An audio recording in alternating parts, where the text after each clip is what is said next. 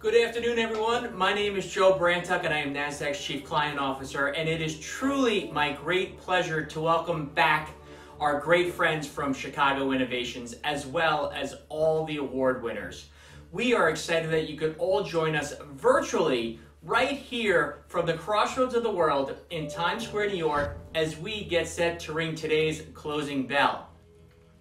We are honored to host for the 10th time the Chicago Innovation Award winners. Chicago is the only city in the world that has a group of innovative companies ring the Nasdaq bell each year, and it is for good reason. Let me share with you a few things that we have learned about Chicago as a city that embraces and fuels innovation. Chicago is #1 among U.S. cities in the new and expanding corporate locations. It's also #1 in direct foreign investments in North America. It's also #1 in generating the largest VC return according to PitchBook. And Chicago is the most diversified economy in the United States, with no one industry employing more than 13% of the city's workforce. Innovation continues to surge in Chicago, and we are so proud to be the exchange partner for innovators such as yourselves, supporting them at every stage of their growth. And we certainly recognize all of you for your leadership, energy, and passion, and we wish you much continued success with your businesses. And now, please join me in welcoming Chicago Innovation's co-founder, Tom Kazmarski, as well as its Executive Director, Luke Tannen, to say a few words.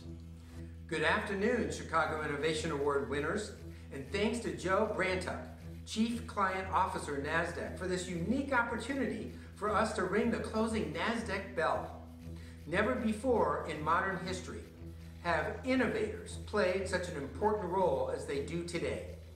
They are the problem solvers that really are tackling society's biggest challenges.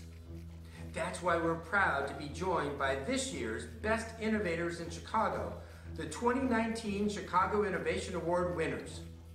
Also joining us are board members and other leaders of Chicago, including our Diamond and Gold sponsors, SMS Assist, Theron Technology Solutions, Accenture, Comcast, Exelon, and Wintrust, and our special guest, Chicago's Deputy Mayor, Samir Mayakar.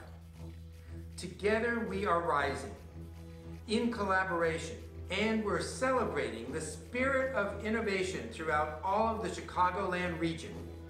Now I'd like to introduce Luke Tannen, Executive Director, to highlight this year's winners. Thanks, Tom. Our winners inspire us and show us the best of humanity.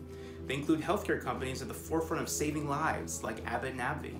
We're celebrating Chicago nonprofits that help underserved communities access the services that they need, like the Chicago Foundation for Women, the Women's Business Development Center, Chicago Neighborhood Initiatives, Bounce Children's Foundation, Unker Labs, Northern Illinois Food Bank, Young Invincibles, and the Chicago Coalition for the Homeless. We're honoring world-class museums that educate the minds of today and tomorrow, like the Adler Planetarium and the Chicago History Museum. They're Chicago companies that impact the world on an incredible scale. Take 2019 winner McDonald's, which feeds over 1% of the entire world's population daily. Chicago is also home to startups on the rise, and we're here to recognize our up-and-comer award winners, including CarAdvise, Tillable, Winston Privacy, Solo Insight, Swap Motors, and City Zenith. Chicago's innovators are at the cutting edge of leveraging new technologies, like Fast Radius with advanced manufacturing, Current Media with blockchain, and Panacea Nano with nanoscience. One of our winners, LanzaTech, even has over 500 patents in the energy industry. We have product innovators like QB and Geobit, and service innovators like Envoy, Lumiere, and Cambium Networks. Chicago has it all when it comes to innovation. And these organizations remind us that problem-solving innovators will be at the forefront of leading the global recovery.